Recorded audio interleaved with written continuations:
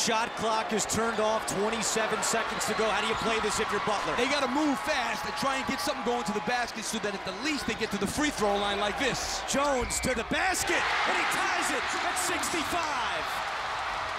Remember, Villanova does not have any timeouts remaining. Well, they're holding this one for the last shot so that the worst that could happen is they go overtime, and you can expect Hilliard to take this thing off the dribble.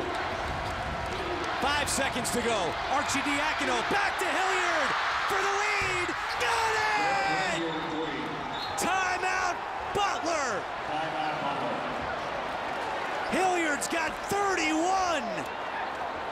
What a huge mistake by Butler. They played so good defensively that here they were. Watch this here. The shot, two guys go to Arcidiacono. How can you leave Hilliard alone? That's a situation where a miscommunication caused two guys to go with a guy who hadn't scored a point and leave the guy alone who has now a career high, beside the fact his 8-3 in the game. It's unfortunate. Butler's been so solid defensively all night, but that was not solid right there. That was a tough one for them to give up.